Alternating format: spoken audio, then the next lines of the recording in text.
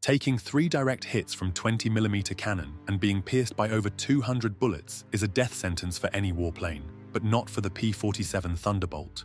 According to testimonies from its pilots, this aircraft survived major damage that would have brought down any other fighter, yet still managed to return safely to base on multiple occasions.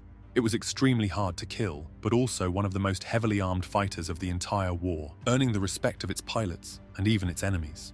In this video, you're going to see why. Between the two world wars, American aircraft doctrine was heavily focused on robust bombers with large payloads and long range, armed with machine guns that were supposed to protect them from enemy fighter interceptors, the so-called flying fortress concept. Naturally, this sole focus on bombers led to a neglect in the development and production of fighter aircraft. The results of this naive approach couldn't have been more disastrous for the Americans, as they suffered a complete loss of control in aerial combat and alarmingly high casualties in the early stages of the war. The story of the P-47 Thunderbolt began in the late 1930s when Republic Aviation started building a series of prototype aircraft to test new concepts and engines. Early versions were underpowered and unusually large for single-seat fighters. Empty weight was around 10,000 pounds, while maximum takeoff reached nearly 18,000. That would make it the heaviest fighter of the war, heavier than the Spitfire and the P-51 Mustang by as much as 50%. At first, this weight was logically a serious problem. The early XP-47 prototypes were struggling to match the performance of agile Luftwaffe fighters like the Bf-109 and FW-190. They climbed better, turned faster, and had far superior power-to-weight ratios. To make matters worse, the early Thunderbolts still had canopies partially embedded into the fuselage, giving pilots limited rear visibility, which is absolutely not something you would want in a dogfight. The Thunderbolt's main problems of being too heavy and underpowered were solved in a radical way when it got the turbo-supercharged Pratt & Whitney double Wasp engine. This 2-row, 18-cylinder beast made the Thunderbolt even bulkier, but gave it some serious 2,000 horsepower. It was later paired with a massive 4-bladed propeller over 12 feet in diameter to fully use the engine's strength. The aircraft looked anything but a normal fighter at the time, but with this engine, it now flew at over 400 miles per hour and could fight at altitudes up to 27,000 feet.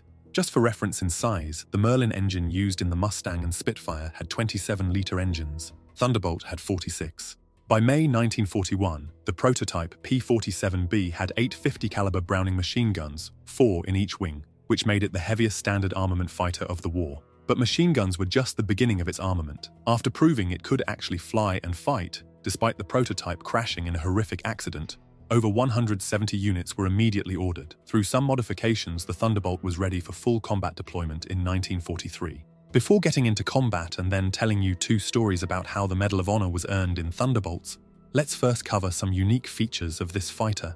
One of the reasons for its absurd size is the extremely complex supercharger system, which took a lot of space. The plane itself was actually designed after and around this system and engine so it could actually carry it, which made Thunderbolts aerodynamic as, flying brick. However, it was also the reason for the enormous power it had to negate its heft, and more importantly, to still have maximum power at high altitudes, where non-supercharged fighters struggled. At extreme altitudes, air had less oxygen, and all other fighters lost a significant portion of their engine power. But not the Thunderbolt. It had a massive air intake underneath the engine, big enough for a man to go through, but the air was not immediately pulled into the engine. It went through a very complicated supercharger system all the way to the back of the plane. Through a complex process, the air was cooled, compressed, and then pushed into the engine. However, this was not the only trick the Thunderbolt had. Later variants had a 30-gallon tank between the pilot and the engine, and it was filled with an alcohol-water mixture. Now, you may be wondering why. Well, this was some sort of nitro boost for a car, intended to be used only in emergencies. This mixture could be activated by the pilot and injected into the engine, giving it a short burst of some additional 300 horsepower when the pilot needed absolutely maximum power. This mixture cooled the engine and improved combustion when the engine was pushed to its limits, like in steep climbing during dogfights or gaining altitude with a heavy load. Now, after getting their lovely nicknames, the Jug and Flying Bathtubs, Thunderbolts were ready to prove themselves in combat. It made its combat debut in March 1943 with the 4th Fighter Group in Europe. Its first mission was a failure due to poor weather and severe radio problems. But a couple of days later, it had flown its first successful mission and soon scored its first confirmed kill, an FW-190. Thunderbolt units quickly expanded, forming the backbone of the US fighter force in the European theater. Over the next year, it was deployed across the Mediterranean and the Pacific as well. Early models were outclassed by German fighters in climb and turn, especially at lower altitudes, and Germans quickly learned how to gain advantage on Thunderbolts. They would immediately gain altitude, knowing it could not follow them. However, later with an improved propeller called the paddle prop, a bubble canopy giving better visibility, and even more powerful engines reaching 3,000 horsepower, this difference was mitigated. Quite a few Germans would learn the hard way that the Jug had improved, when they realized their advantage in a dogfight suddenly did not work anymore. The thing where the Thunderbolt truly excelled was diving. It could outdive practically any piston-engine fighter, and with the right tactics, pilots could use this to their advantage. As we said, with 4 50-caliber machine guns in each wing, it was one of the most heavily armed fighters of the entire war. Combined rate of fire was about 100 rounds per second, and with around 3,400 rounds of ammunition, it had roughly 30 to 35 seconds of total firing time. The guns were staggered in the wing to smooth the airflow, and so they could be loaded from the sides. They were usually zeroed to converge their fire at about 750 feet ahead, and any target, whether in the air or on the ground, in that circle was not having a great day. Pilots would usually adjust convergence depending on their personal tactics. When firing all 8 guns at once, the recoil was so strong it would actually slow the aircraft down by about 30 miles per hour. But machine guns were just one part of the armament. The P-47 had 3 hardpoints, one under each wing and one on the centerline, that could carry a wide range of external ordnance. In its fighter-bomber role, it typically flew with either one 1,000-pound general-purpose bomb on the fuselage and 2 750-pound bombs under the wings, or it could carry up to 10 5-inch high-velocity aircraft rockets. This gave the Thunderbolt enough firepower to take out tanks, trains, bridges, convoys, and pretty much anything else unfortunate enough to be on the receiving end. Now, why was the Thunderbolt so hard to kill? English pilots joked that the best technique to avoid fire was to run around to the far side of the cockpit and hunker down until the firing stopped. This joke was because of its huge cockpit, much larger than any other fighter at the time. However, it was true that the Thunderbolt could eat some serious damage and still fly back to base. Its air-cooled engine was much harder to put out of action compared to water-cooled ones. If the radiators were hit or the coolant lines were cut, a water-cooled engine would quickly overheat, which was not the case with the Thunderbolt. These aircraft were going back to base with literally half of their cylinder heads missing. The whole plane was just massive and bulky, so it was very hard to disintegrate after receiving bursts, even from the Germans' much-feared 20 and 30mm autocannons, which was even recorded by German pilots. They noted that Thunderbolts were extremely hard to shoot down, and they had to be very careful around them.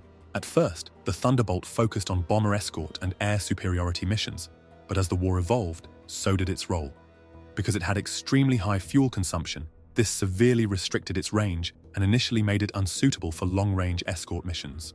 The problem was later solved with external drop tanks, allowing it to reach much deeper into enemy territory. However, for long bomber escort, the lighter and more fuel-efficient P-51 Mustang eventually took over, and the Thunderbolt found its niche as a rugged, heavily armed fighter bomber, excelling in ground attack and close air support. With its heavy payload, it became one of the best fighter bombers of the war. Thunderbolts were soon diving on German troop columns, destroying fuel convoys, hunting trains, and smashing anything that moved behind enemy lines. They were credited with destroying over 9,000 railcars, 86,000 trucks, and more than 6,000 armored vehicles. They also shot down nearly 4,000 enemy aircraft in the air and destroyed over 3,000 more on the ground.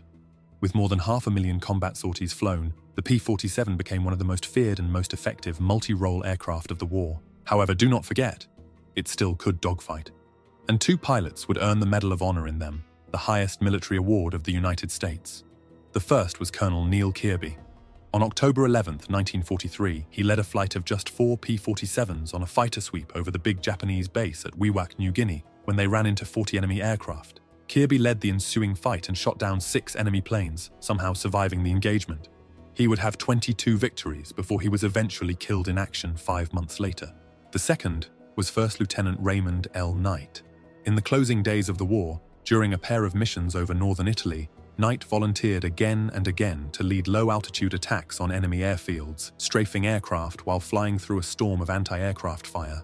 On the second day, his Thunderbolt took heavy damage, but instead of bailing out, he tried to nurse it home, knowing his unit did not have enough aircraft.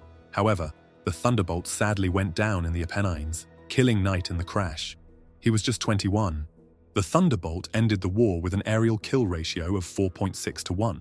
Around 3,500 were lost during the war, out of 15,000 produced, making it the most produced American fighter of the Second World War. After that, their active combat career ended. If you are interested in more such videos, check out our channel for more.